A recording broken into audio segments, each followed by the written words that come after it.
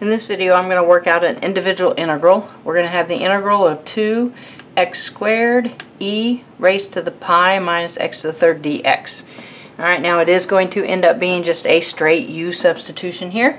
I am going to take a look at that exponent on the base e, which is pi minus x to the third. I'm going to kind of realize that that right there is going to make a nice little derivative for things to cross out.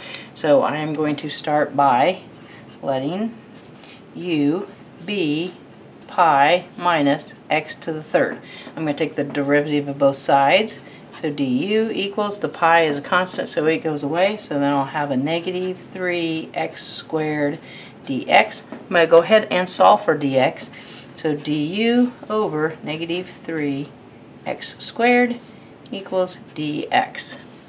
Then I'm going to come back up to the original problem and I'm going to do some substitutions here. So I will have the integral of 2x squared e.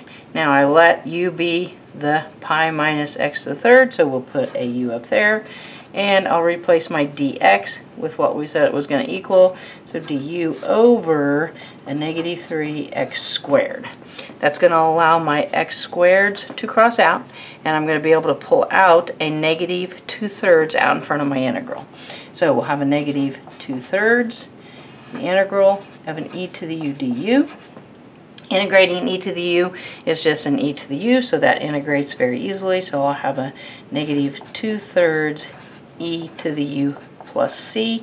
Replacing u with what we said it's going to be, I will have a negative 2/3 e raised to the pi minus x to the third, and then plus c. So a very straightforward u substitution on that integral.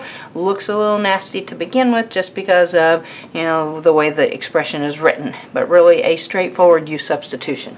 Definitely thanks for watching. If the videos are helping, don't forget to subscribe and share with your friends. Thanks.